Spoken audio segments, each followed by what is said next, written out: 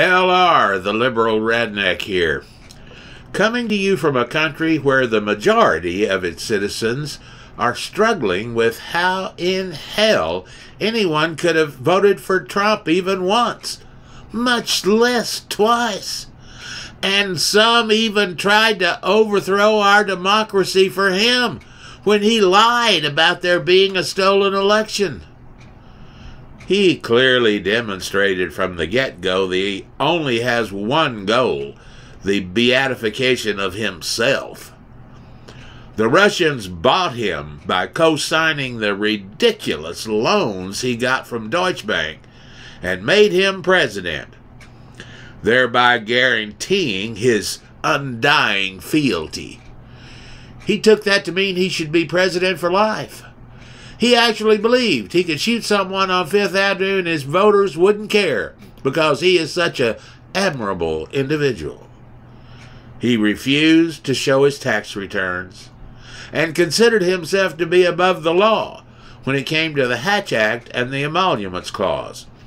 By using the White House as a backdrop to his recent campaign and accepting millions in foreign donations via his illegally owned hotel in Washington, D.C.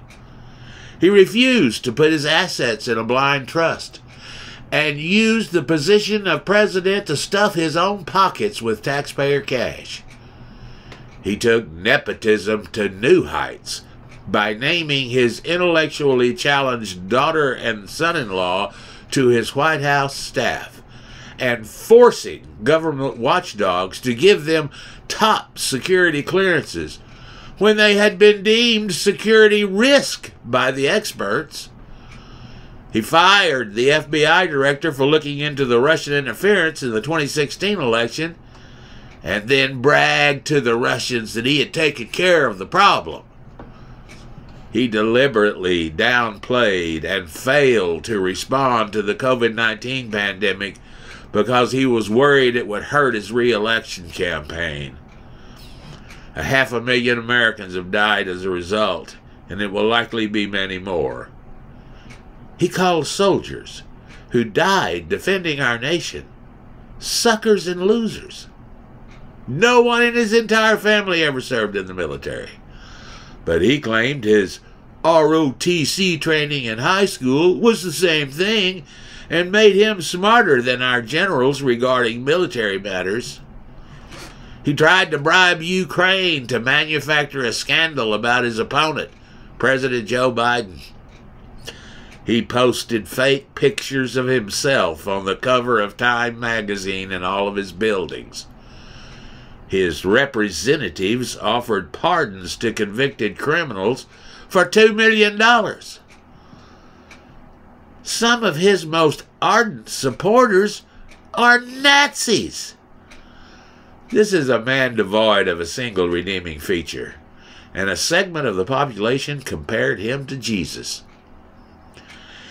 His administration will be the subject of glaring exposés in the future.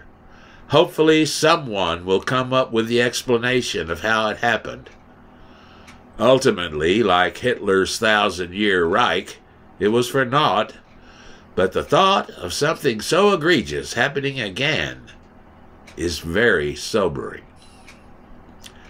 You can reach me at theliberalredneck@gmail.com, and you can visit live with me and my talented colleagues for our weekly wrap-up every Friday at noon Central on blogtalkradio.com/theliberalredneck.